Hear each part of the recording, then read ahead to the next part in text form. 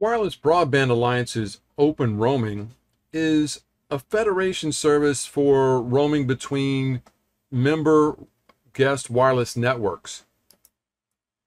It has three major components. The first is the Cloud Federation, which is a collection of member networks from which the devices are going to be authenticated and to which they're going to be able to roam. Secondly, cybersecurity, which allows for simple, safe onboarding of devices to the member networks.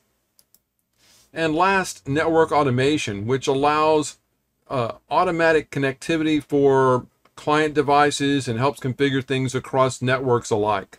With OpenRoaming, there is no need to have every cellular provider's network configured within your authentication profiles for each location.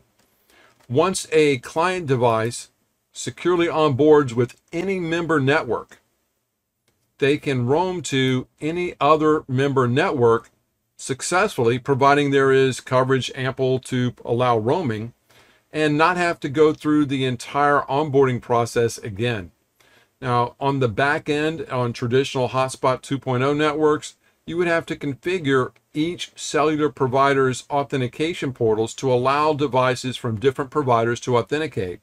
This creates a huge problem for people who are traveling internationally, and the network wouldn't have their configuration, so they would constantly be on LTE or have to have some other type of onboarding solution in place. With OpenRoaming enabled, that's not necessary, so they can just connect to any member network and then connect to any other member network. If they're close enough, they can roam just as if they were in an enterprise roaming from access point to access point, or if they were trying to roam between LTE tower to LTE tower across a cellular network. If they do happen to roam out of member network coverage, the next time they connect to another network that is part of OpenRoaming, they're going to connect automatically and they don't have to go through any special onboarding, just like a client device would if you left the office and came back the next day, or went to work and came home that evening and connected back into your home network.